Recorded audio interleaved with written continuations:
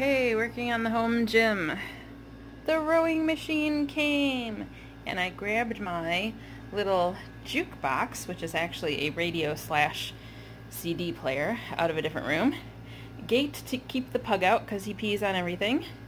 Brought the elliptical in and cleaned it up. It could use more cleaning, to be quite honest, so that's why I put it on a little rug, just to make sure it doesn't get the carpet icky.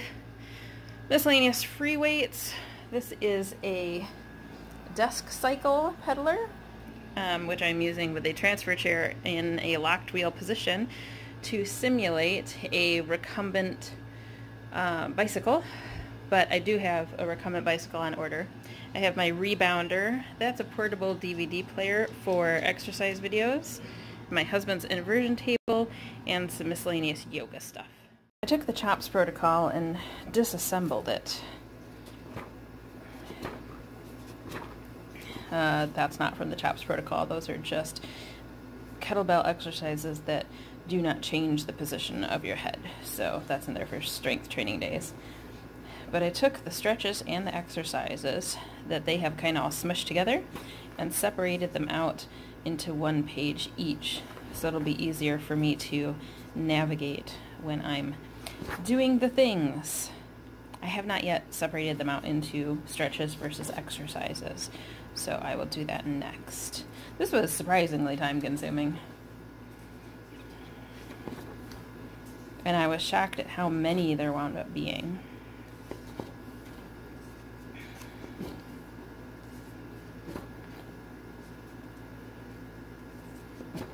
Some of them I kind of look at and I go, yeah, that's not going to happen. Some things to be done in the room. My husband's going to be putting in some trim today. I think baseboard trim and maybe some door and window trim, but I do think that it probably won't get all finished until next week. We only have about half of the radiator cover that we need in order to get it done, so it's going to happen. It's just not all going to happen today. This is where we're at right now. 5 to 10 minute warm-up, which I'm doing right now. 3 minutes go hard, 2 minutes go easy, 3 minutes go hard, and then a cool down. We'll see how long I last. Alexa, CHOPS month 1. Warm up for 10 minutes.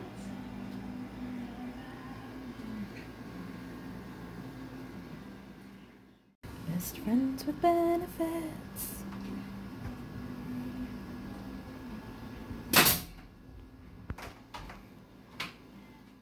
Target heart rate for 3 minutes. Hey, alright, here we go, here we go, here we go, here we go. I think I'll turn the resistance up. Yeah, like that. Oh god, that is hard. Okay. Okay, I didn't film the rest because I'm dying. I did use the rowing machine. My knee did act up, but I was able to make adjustments. Now I'm finishing a one-legged cool down because there's a tendon on that right knee that is just not with the program. So I gave it my all. I rolled off. I rolled off the rowing machine onto the floor at the end of the second 3-minute push. That's just hard.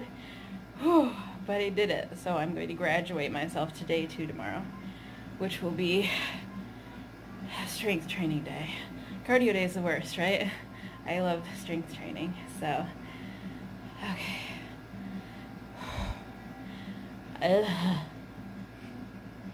Like I said, this isn't going to be easy. It sure isn't going to be pretty. But we're going to do it. It's going to be fine. We're going to be healthier at the end of it.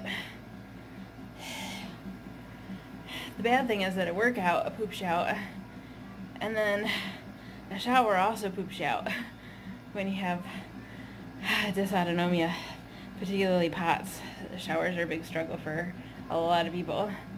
So I think for those people, it might be better to do this in the evening, take a shower, and then go straight to bed, because I can't see the rest of the day being useful at all. It'll be interesting to see how useful I am for the rest of the day. I'm going to go with not very. So let's set a goal and see if I can meet it. My goal is to put away all of the clean laundry in my bedroom. So we'll use that as a benchmark.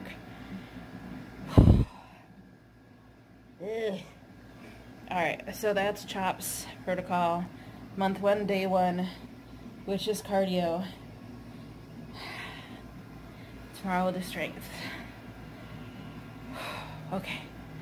Have a great day.